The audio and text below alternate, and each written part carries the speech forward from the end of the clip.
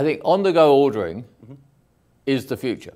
And there was a big article in the Wall Street Journal this week about changing trends in the food industry. And I think one of them, they talked about delivery, but on-the-go ordering, or mobile ordering, some people call it, is the future. Do you want to speak to someone? Do you want to customize your order?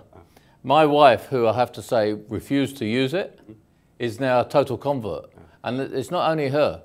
Over 70% of the people who try it the first time do it again. Well, that's what I asked you about. You touched upon delivery.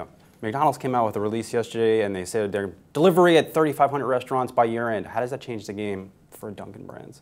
Well, we've been testing delivery in several markets.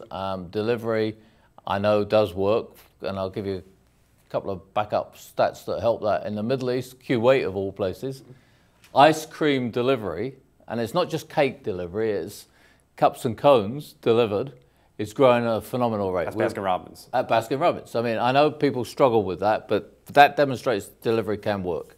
Dunkin' Donuts, we're pleased with delivery so far.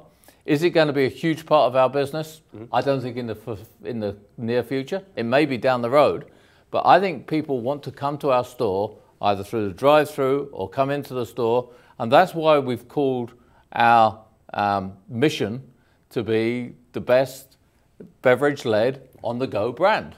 And that means, the result of that means smaller stores, more focus on the drive-through. Already 70% of our revenue goes through the drive-through. But with this, we're reducing the lines. 30% of the labor at store level is taking the order. So this is making it better for the customer, making it better for the franchisee.